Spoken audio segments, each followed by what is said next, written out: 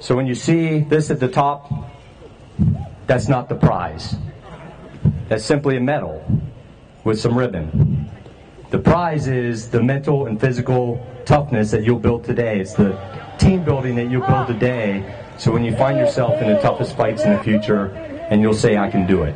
With that opening, 162 teams from the 593rd Expeditionary Sustainment Command set out to complete Rest Assured Challenge 3 and obtain the prize.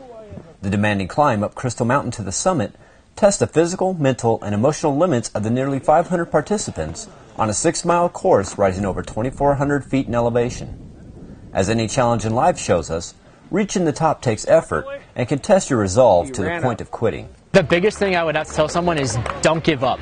I mean, it's just as big as a mental challenge as it is physical. To accomplish trials that stand in your way, preparation and dedication help you move forward. But even with a team, you need to have the drive to carry yourself to the top. Cool. Motivation. Motivation, because a lot of people just don't have motivation anymore. In the workplace, I'd say that now knowing that I completed this with these guys, I could probably complete anything. So, any mission. The pride and esprit-de-corps gained from this event can have a lasting effect on the individuals, teams, and units.